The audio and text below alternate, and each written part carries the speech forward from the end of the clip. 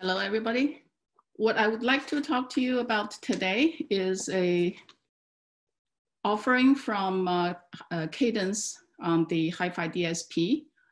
What we have is generally a end-to-end software solution for both machine learning using TensorFlow Lite for microcontrollers and a middleware that we have been developing in the past few years that's recently been deployed to give you a end-to-end, not only machine learning solution, but also a system solution. When people talk about machine learning, the first thing comes in mind is almost, oh, computer vision. That is probably the biggest application for machine learning that takes a lot of compute powers. What I would like to talk to you about today is machine learning application in voice, anything with a microphone. With the popularity of voice assistants such as Alexa, Google Assistant, Siri, that's in your home, in your car, on your mobile devices, in your earbuds, these assistants have become very popular. The engine behind these assistants are multifold. A lot of them use machine learning. For example, the voice wake word, voice trigger, voice recognition, natural language speaking. What people don't know a lot is speech enhancement, noise reduction, that's gaining popularity by using machine learning.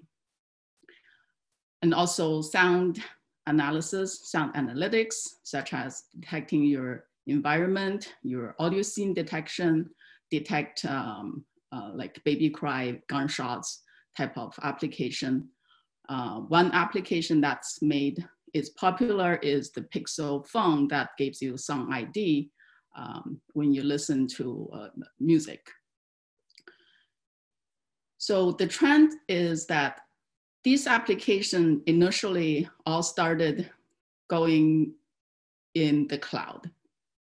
The trend is that depend on the privacy, latency, and availability of your network has driven more and more of the processing into the edge devices.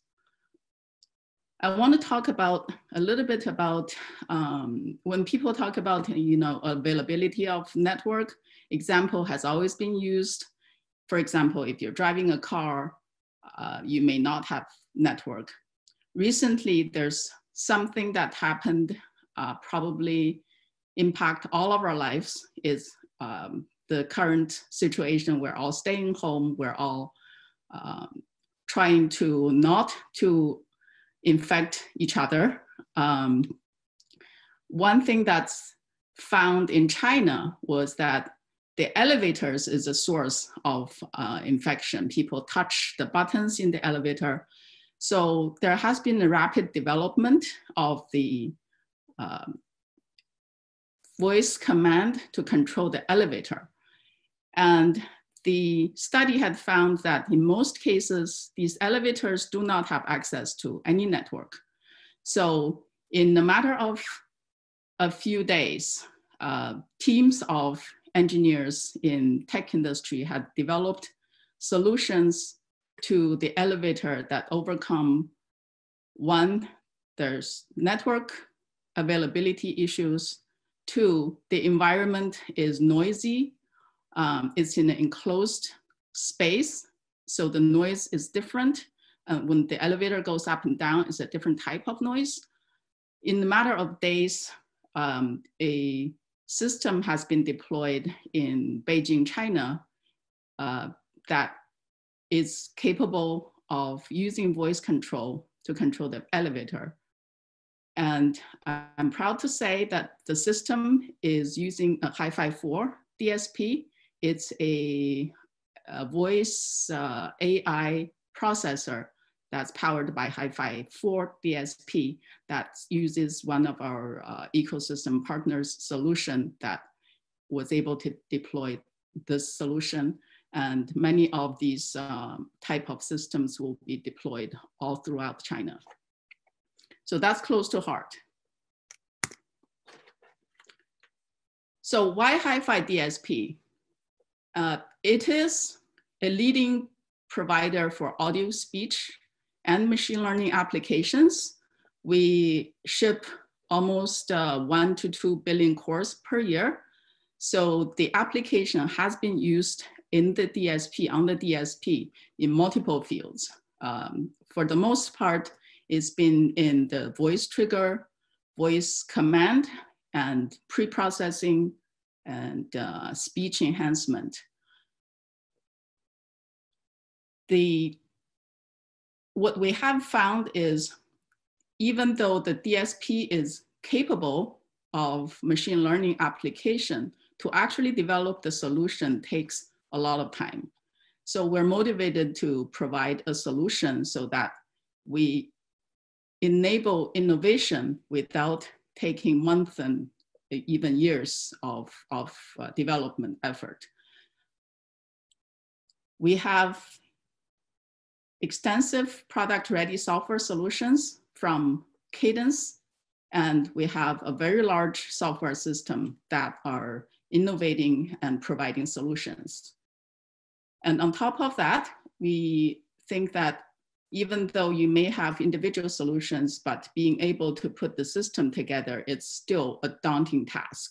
So for some of the companies, the desire is that there should be a unified solution so that we spend the time to innovate rather than spend the time to trying to clean the pipe. So we have a solution that helps you to clean the pipe. Let's talk about conceptually what an end-to-end solution would look like.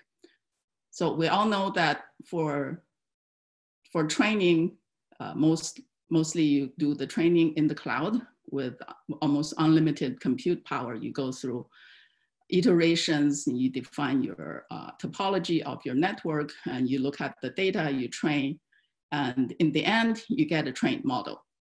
If you do nothing from what you get from the cloud, you get the parameters for your weights, and you get a Python code, and then you deploy that directly onto your device. Conceptually, this will work if you have unlimited compute power, if you don't care about power consumption. But for the most part, if you try to deploy such network, it would not work on the edge device. So there's many challenges if you try to deploy the trained neural network on your edge device. As many have mentioned, that you have power constraint, you have memory constraint, the generated code may not run on your embedded device. If you take all the work manually, you try to trim the network, you try to generate code, as an example, just to generate C code from a Python code alone, that could take you many, many weeks, even months, just after you have already know that you trimmed everything, just a matter of code. So there's the challenges for the edge devices is not a small effort. So some techniques of how to reduce the complexity, reduce the model size, so it's suitable for your edge device. So we go through the training the way we saw in the previous slides. After that, you get a trained model. From the trained model, you would want to prune your model, pruning meaning both from the size of the model to the computation complexity. So you go through iterations to make sure your training, your pruning and your compression does not compromise your trained network accuracy. After that, to put it on the edge device that has limited computational capability, you may want to, and also memory constraint, you may want to further trim your model by quantize your parameters. That alone is another iteration process. Once you get it quantized to, as someone mentioned, 16-bit, 8-bit, even maybe binary, in which case you would have to check and go through iterations to make sure that your quantized network would still give you satisfying accuracy. So after such trimming, you still have to go through a process of generating code that based on the Python. Most of the training framework are based on Python, so you still have to generate code, C code that your edge device can use. From that, depends on how good your compiler is. You can generate somewhat decent code. In most cases, you would have to further optimize that to be able to fully utilize whatever engine you're using on your edge device. In the end, you still have to integrate your solution with your system. So this manual process can take many, many months of work.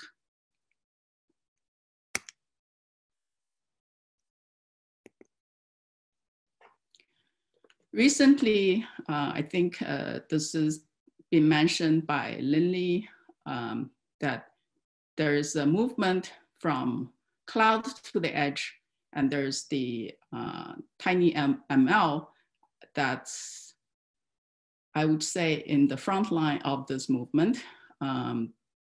The team at Google has developed what we call the TensorFlow Lite for microcontrollers, just abbreviate as TFLM in the rest of this presentation.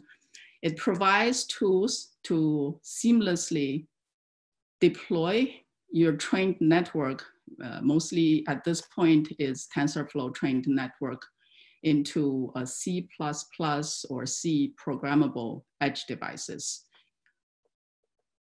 So for that, this was developed for tiny little microcontrollers, but the limitation of this microcontrollers is probably not suitable for most of these applications we have mentioned, that you have, not only you have the voice recognition, voice trigger, but also you have to clean up your signal, clean up the environment, noise.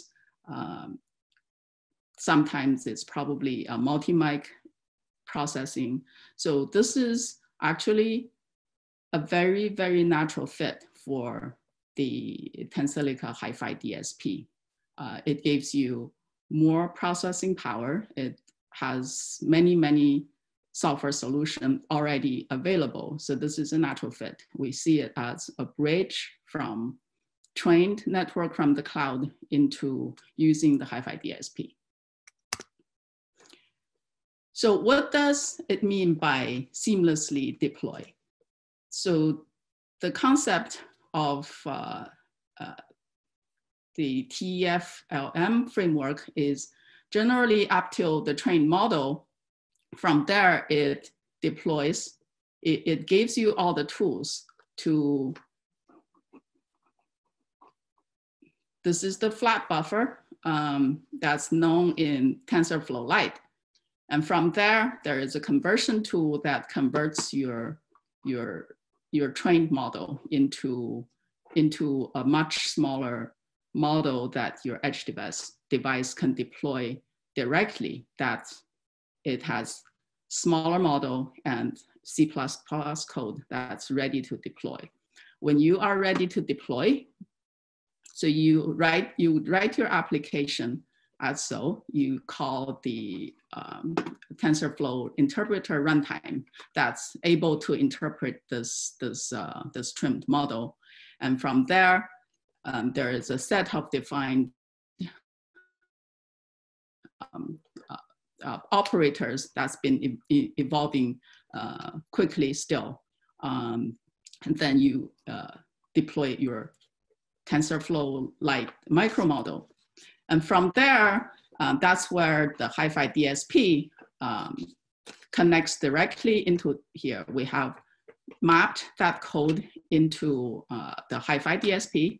HiFi DSP can directly compile the TensorFlow Lite micro model from the C code.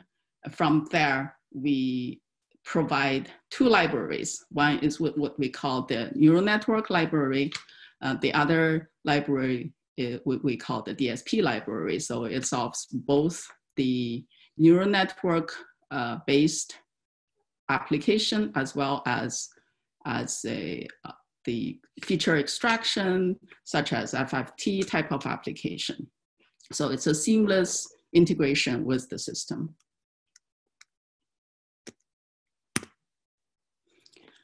So I want to talk a little bit about the optimized DSP optimized libraries. We provide two libraries. One is what we call the NNLib, which is neural network specific, like your CNNs, your DNNs, not just the kernels, but also layers with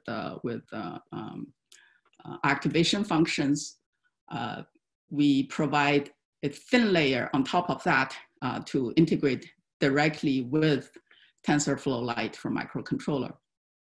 Another library we do provide is what we call the nature DSP library. That's your traditional DSP functions that's been used for many years. We've had this many years, and it's been used in probably billions of cores.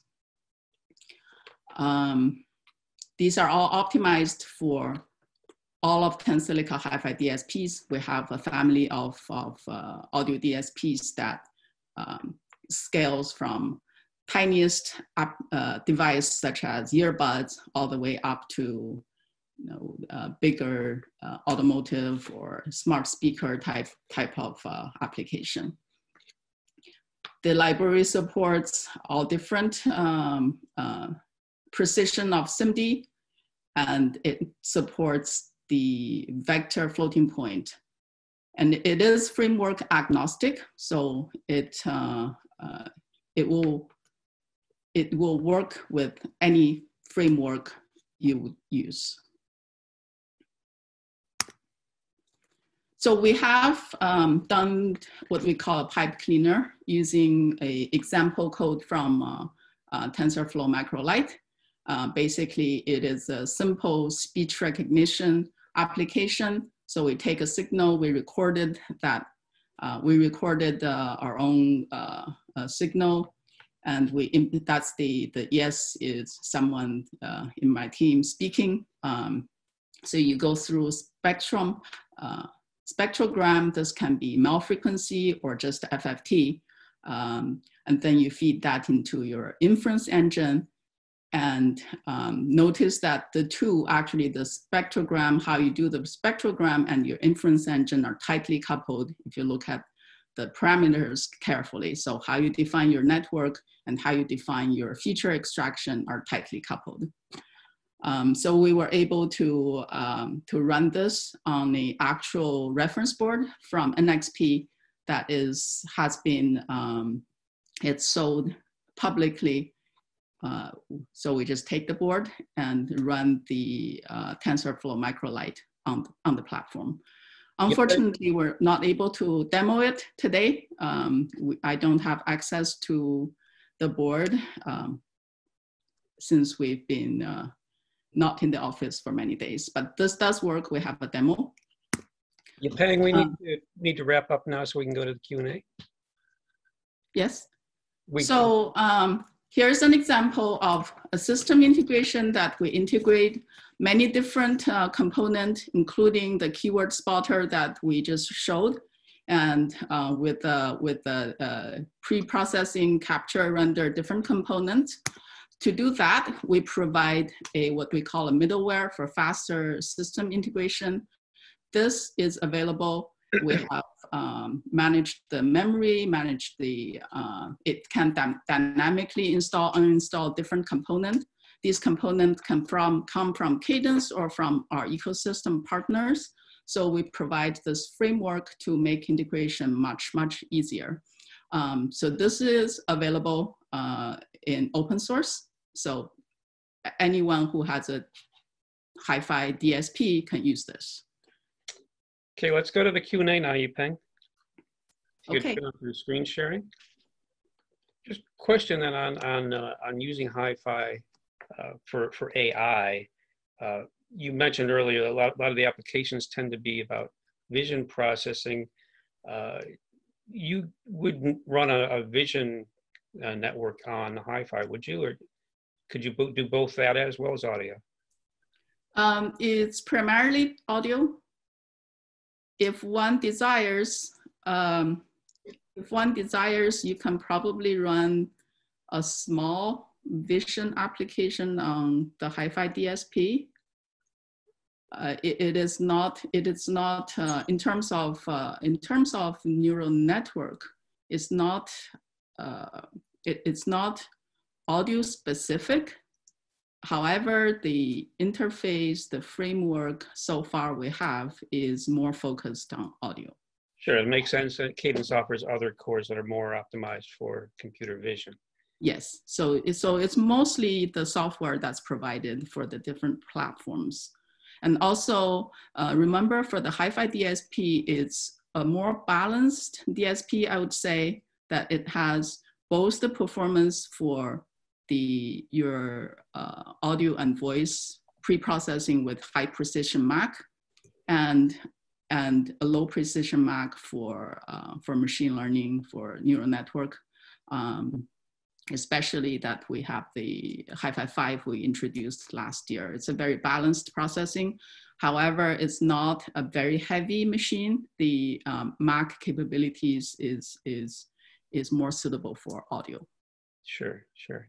And how well does TensorFlow Lite support the kind of neural networks you want to use for say, keyword recognition? It's a different type of model. It's not necessarily a CNN. You'd maybe use an LSTM architecture. So currently, the one we have deployed is more of a CNN-DNN model. However, our neural network library provides layers, including LSTM and GRU. We have very good performance on those. So we provide not just the MAC itself, but we provide the whole layers, and that makes the integration of much easier. So how would that change the training process then? It would not change the training process per se. So we look at what networks are popular for audio and voice application and solution. Then we make a conscious decision on what we actually go do and optimize both our DSPs and our software to work with the network. Okay. One of the audience questions, somebody who may be familiar with TensorFlow Lite said that it has a problem with handling sparse matrices. Do you see that as an issue for HiFi to run with TensorFlow Lite? So HiFi doesn't specifically change how TensorFlow runs. It just runs it very efficiently. So HiFi DSP, if it's a memory bandwidth issue, for example, sparse matrices, so it basically whatever comes out, we make the most out of it. And the HiFi DSP is capable of actually for the HiFi 5, for example, it is capable of compressing the. When you do load, it's capable of compressing the coefficients. Mm-hmm. And all the HiFi DSPs are you can add a DMA engine to make bringing in the data more efficiently. So for the most part, the trained model are sequential are sequential and predictable way of bringing in the data. So using a DMA would be alleviate the problems. You showed some options for using lower precision quantization. Is that something you're supporting down to binary neural networks? So our DSPs support 4-bit, 8-bit. If you have a 1-bit model, we're capable of supporting it. Not that we invent the quantization. We are actually looking at quantization methodology themselves, and we are doing study of different type of quantization and how it applies to our DSPs. But for the most part, we let the inventors of the network to decide. That's under their control when they're running the TensorFlow Lite training. I'm sorry? Is that under the user's control then, or does it automatically decide what the optimal quantization is? That's under user's control. You can use different quantization resolution, and the DSP is capable of loading the different resolution into the computation unit. Okay. There's a question on, could you give an example of power consumption for a keyword spotting application? We have data. It's very, very low. So many of the devices out there actually do use HiFi as the voice trigger engine. So I can tell you, I don't have the data on top of my head, but I can say that on one of the earlier tablet that's using a HiFi as a voice trigger engine, if you don't actually turn on, so we had one in our office, and we would call the voice trigger on a daily basis, and the battery stayed up for over a month. So I would say the voice trigger power consumption itself for that device is probably negligible. Mm-hmm. Mm-hmm. You gave an example during your talk about the NXP evaluation board. Somebody was asking about any chips on the market that are using HiFi. Could you say what that chip is? It's an NXP processor. That's an NXP. It's an RT600 series. It uses a HiFi 4. This is public information. If you go to NXP website, they have a community that's supporting the platform. It has a 600 megahertz HiFi 4 that's capable of supporting multi-mic processing, that support XAF. So this is publicly available. You can buy the board from the marketplace. And I think furthermore, I'll let the audience know, you can read all about that chip on in Microprocessor Report. We've covered that design from NXP. Thanks, Mike. Okay, that'll wrap up this session. Thank you, Yipeng, and we'll see you later on in the breakout rooms.